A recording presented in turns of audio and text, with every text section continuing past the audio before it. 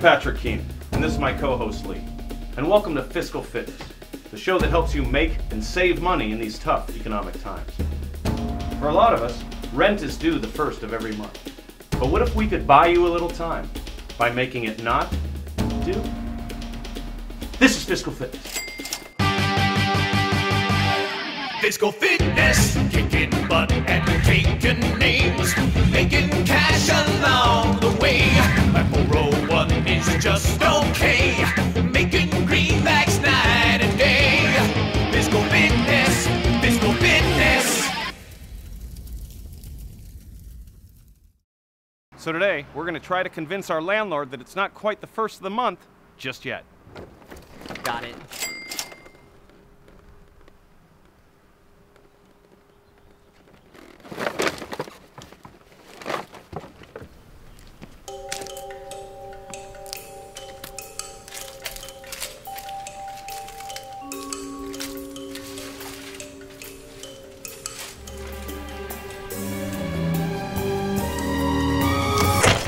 Oh, What's going on?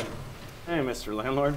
Here's your paper. I thought it was those kids. They've been stealing it lately. No, this is all today's paper. This is brand new news. There you go.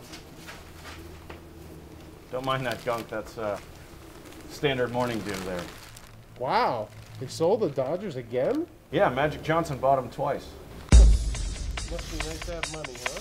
He said it. Man, gosh, this news seems familiar. Oh no, that's all breaking news. That's all new stuff. Passover? I thought Passover was started tonight. Well, this year's a little different. You know, it's a leap year, so. Oh. Yeah. Yeah.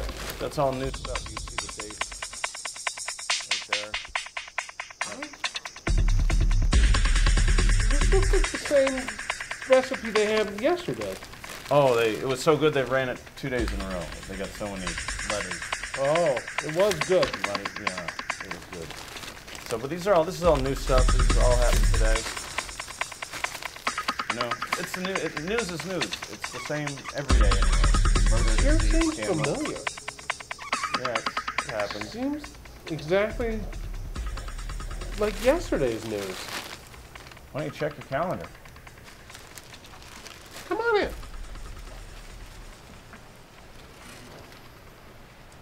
Are you sure?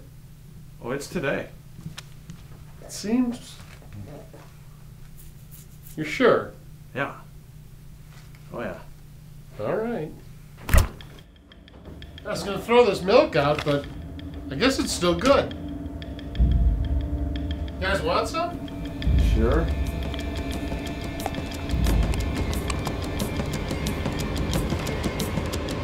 There you go. Remember, rent's due tomorrow.